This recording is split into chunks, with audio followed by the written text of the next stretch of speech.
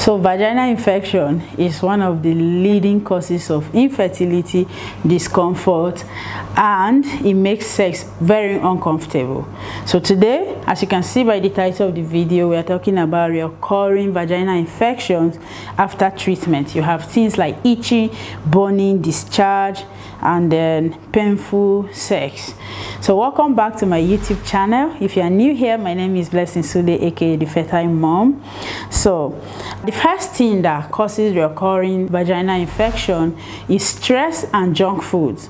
Once you are stressed, all your hormones in the body, instead of working for you, they work against you. Not really that your hormones want to work against you, but they are working for you, but it seems it's working against you. And then when you are taking things like enough Coke, Sprite, everything soda, junk food, some people, you can never catch them eating cooked food. They are eating either shawarma, they are eating indomie, they are eating spaghetti, they are eating macaroni, they are eating cake, biscuit, like, in short, even the rats in my former house can eat food better than these people.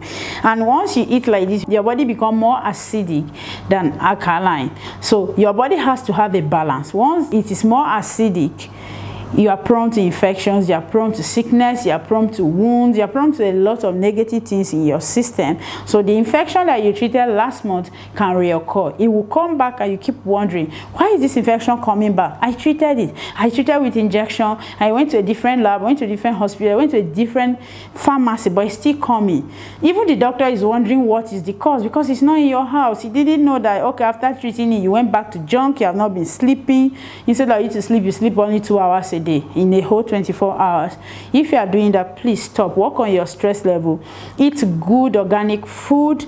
Minimize taking soda and junk foods. And then number 2 is using the wrong medication. Once you are using the wrong medication, you still have recurring infection. That's why I always encourage my clients, go to the lab, take a test, let them know. If you're a woman, do high vaginal swab, do urine.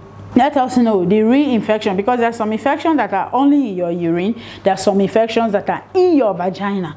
So you have to test the two. You have to test, do a vaginal swab, let them know which infection is in your vagina. Then do a urine test, let them know which infection is in your urine. Sometimes you might only have 1, sometimes you have 3 infections going on. And then if you're a man, they can do a swab as well. You can do a sperm analysis where they will use the sperm to do culture, and then you give the urine. Sometimes if you are not doing sperm analysis, they will just open the tip of your penis and then put the swab inside. It's a bit uncomfortable, and then you give the urine so that they can see what is affecting you, which type of infection. Because when you don't take your recommended prescription, for each infection has different prescription, the dosage, and how long you should take it. When I was young, once I start feeling better, there's no way I'm going to take my medication. It is very, very wrong.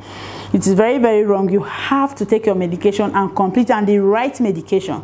That's so 2 people can have the same infection, but they might not take the same drug, because there are some people that their body will not accept a particular drug or antibiotics. There are some people that eat will cure it. So you don't have to say, okay, because my friend has staph and she took this, so I'll have to take it. No, her staph might be more or more scanty than yours, and then her body might be resistant to a particular drug, so she will take another one. You might be sensitive to another one, so you take another one. So you can't go and say, okay, because my friend has staph and she took this, and I have to take it as well. Not all infections are caused by bacteria. There are some that are fungal infections. So if you have a bacterial infection and then you're going to take antifungal antibiotics, it will go but come back. It's just like you have malaria fever and then you take Panadol. It will subside because it's a painkiller, but then it will not cure you, because you're just trying to subside the symptoms, and then the headache and the feverish symptoms will come back and you keep getting sick every time. So you have to know the right infection and take the right medication.